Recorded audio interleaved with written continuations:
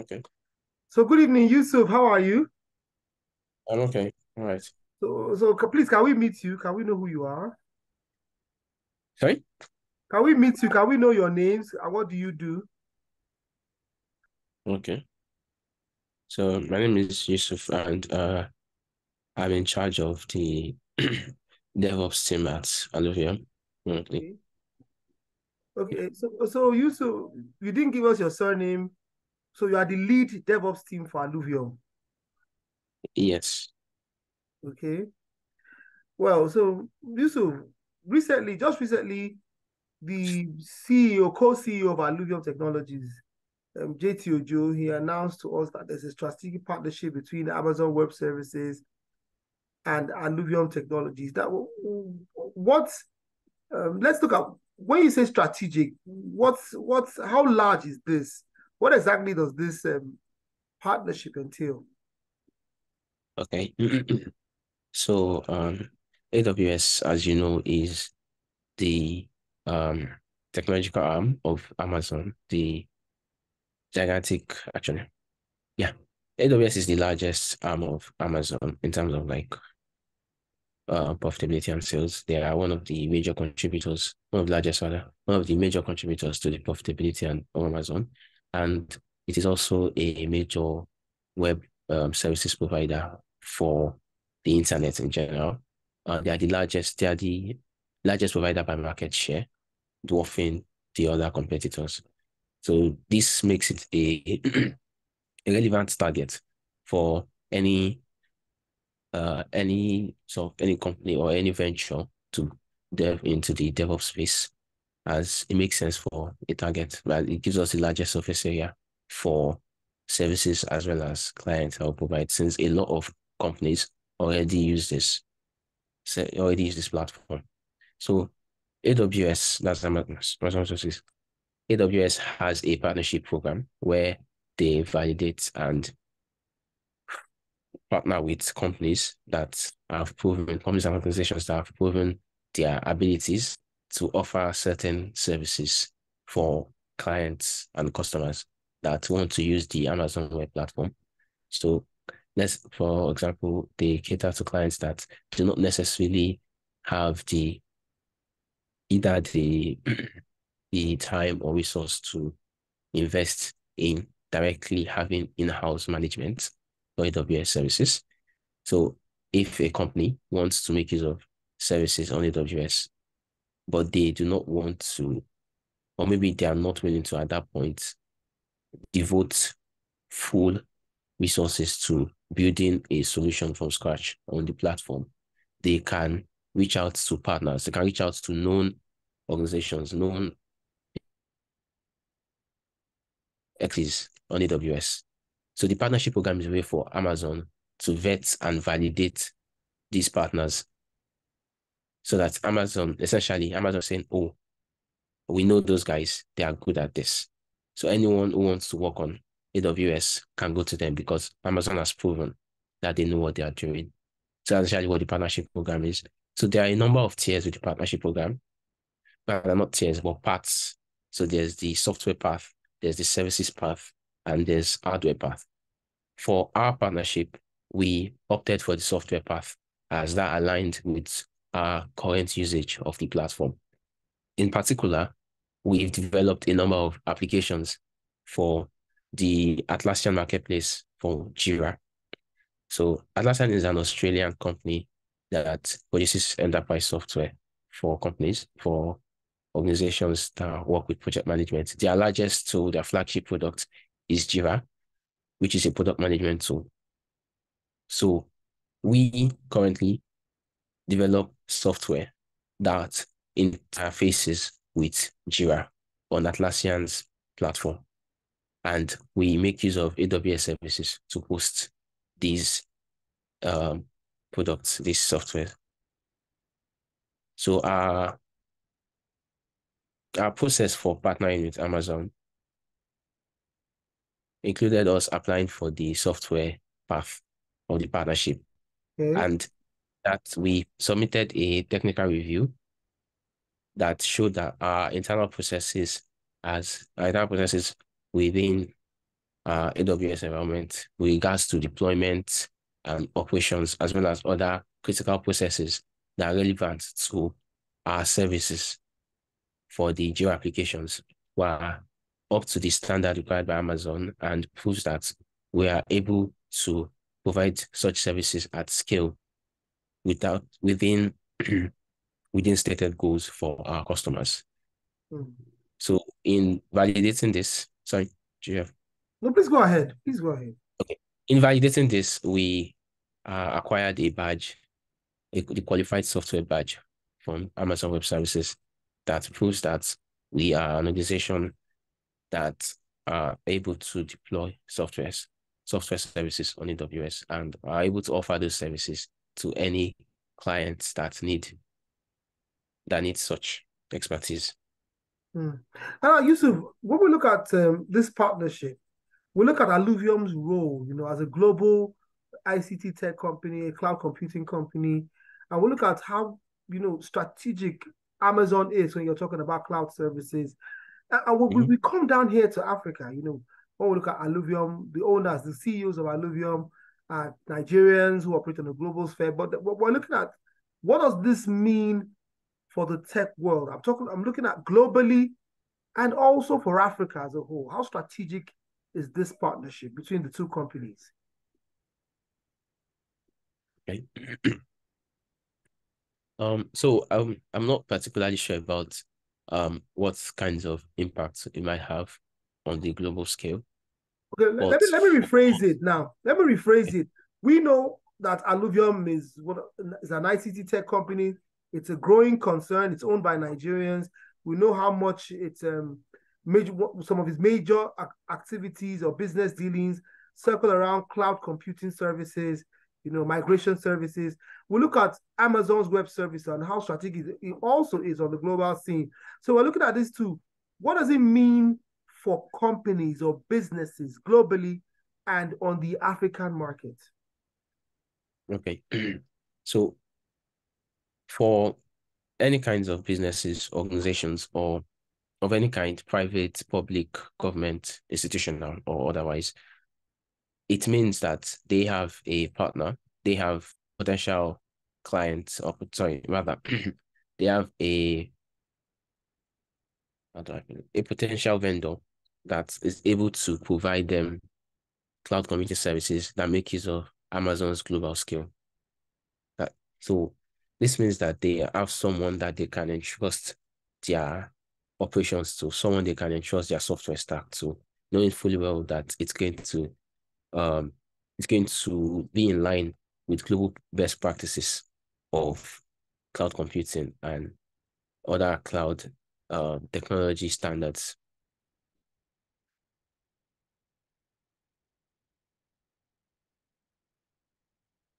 Sorry, I think your mic is muted. Like the co-CEO spoke earlier on, when he was talking about it globally, he says it's a big win for Africa. But at this point now, I'm very, very concerned, and which I emphasized in the last question I asked you.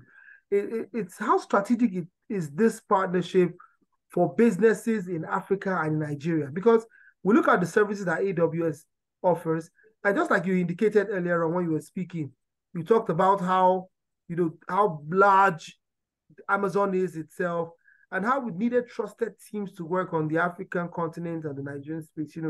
So what does this mean? Are you saying that Alluvium has become a trusted retailer in that chain of web service provision? So what does this mean for African businesses? I'm sure some of these services that Amazon Web is offering would definitely businesses on the African continent and in Nigeria would need these services. So how strategic is it for them?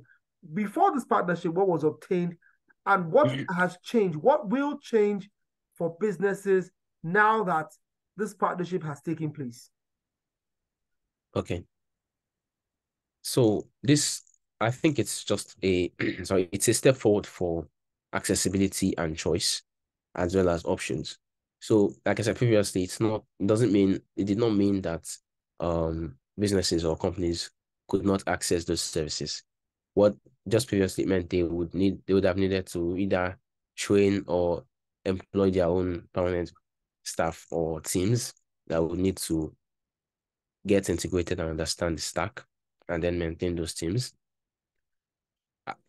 So what that means now is that we have, what this partnership means is that you have a local team, an homegrown team that are Nigerians, but are trained in world-class technologies.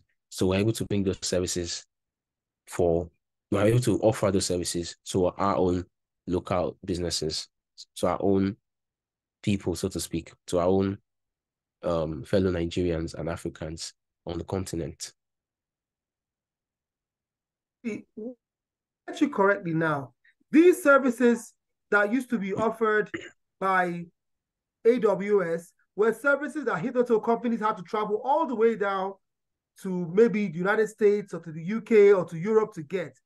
But with what you're explaining now, it means that Nigerian engineers remotely are now getting to work for AWS.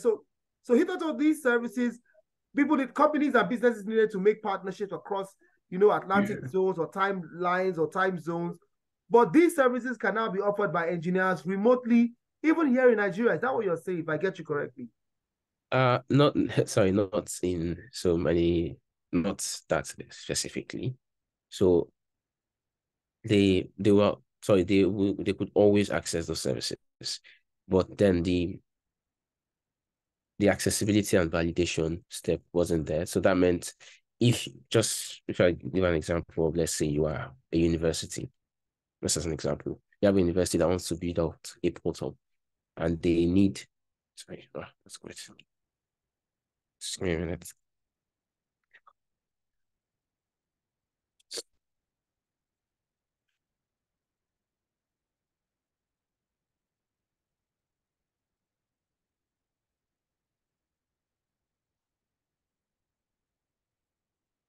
Okay. Okay, sorry.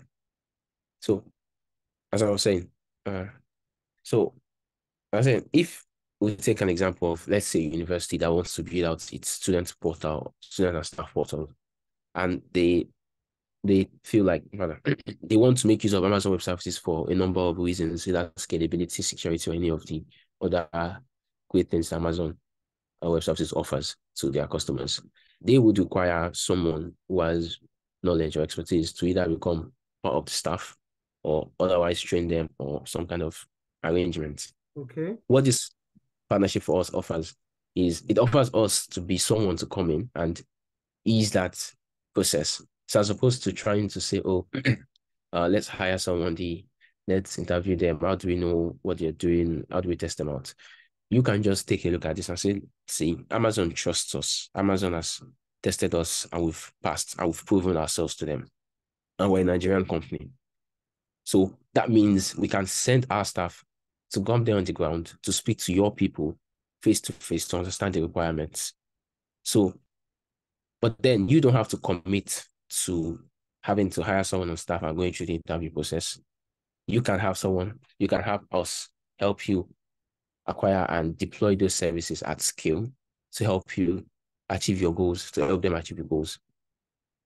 So let's, in our portal example, we can build out the portal and host on Amazon. But we might not even work on building the portal. We can bring in others who are, we can either build it or have someone else build it if they have specific requirements that those other people can meet up with.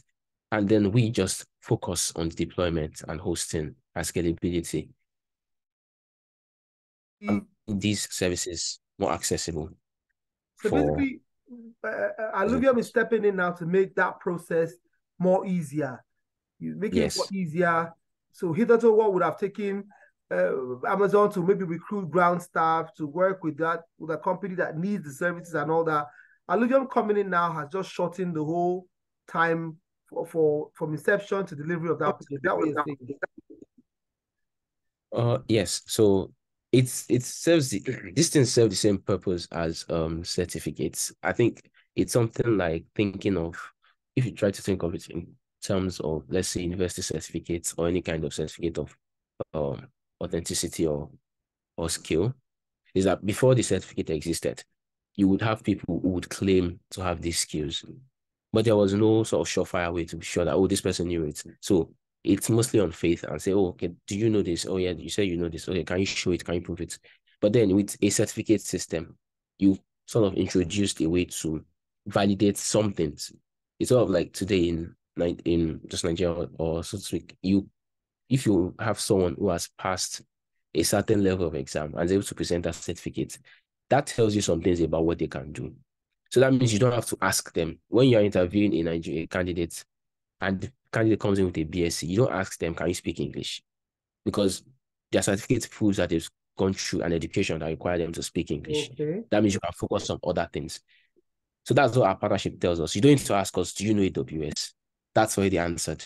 So the questions are other things like, oh, how can we interact with you? How do our people talk to your people? You can forget about the technical, not necessarily forget about it, but you can rest assured about the technical aspects that is taken care of, and we can focus on the people and communicating to people directly and offer them the services that they require. Okay, so you're saying that this partnership is something like a certification for Alluvium that it can handle these processes and that on behalf of Amazon, and that you as a customer company or a client, you don't have to go through all this stress to get these services because Alluvium is now Amazon certified to handle these services. I think Yes. is that correct? Okay. Okay. Yes. So let's look at what does now when you talk about this. Now, we're looking at the engineers also would work with Alluvium. Does this give them some extra challenge to be able to get certified? Are there certifications that they need to achieve to be able to get? Would there be upgrades to this as time goes on? That's a very big question. Yes, so that's a good question. So within the partnership program with AWS, within the different tracks, there are a number of specializations that can be sought out. So we can also make more progress to get more specialized certifications that say, instead of just saying, oh, we're good at building software on AWS, we can get certifications that say, oh, we're good at building machine learning software specifically on AWS. So that's a more specific certification that tells you more about what we're able to do. So there's still there are still areas for improvement and specialization as time goes on. So let's look at. I'm looking at a win-win situation now, as it is. Businesses across the African timeline and even Nigeria. What does this mean? How does this spur efficiency for businesses on the continent and Nigeria? How does this ensure? How does this AWS partnership ensure that businesses can these services, business can render these services, or business can work in a very short time frame? Does it reduce the man hours that would have taken for some of these services to work in all these firms and businesses? So there's just to say there's a saying within both the software and just general development pipelines that you have fast, you have good, and you have cheap. You pick two. So our goal isn't necessarily to aim for any of them. The point is to provide our services and enable you to cut down where you can and make improvements as required. So if your challenge is scale, that it's back to our example for the school portal. A number of universities, like if you speak to anyone who went to a federal university of sorts that ran a balloting system, they would tell you about the outages that happen when students attempt to ballot, because some universities employ a balloting system where students have to log in on a given date and click on a button at a certain time to book their slots to pay for housing within the university. And this times these servers for the university are incredibly underpowered to serve the amount of traffic that they are hosting at that point in time. So a service that we could offer is auto scaling for just maybe it's a week. For that 1 week, we offer auto scaling for them. So we're not saving them particularly time, but we're helping everyone get a better service overall. We're not saying, no, we're saving you on time, we're saving you on manpower. The goal is to have a better service overall, both for the university staff operating in charge of the infrastructure and the system, and for the university students that are trying to ballot and get into the system.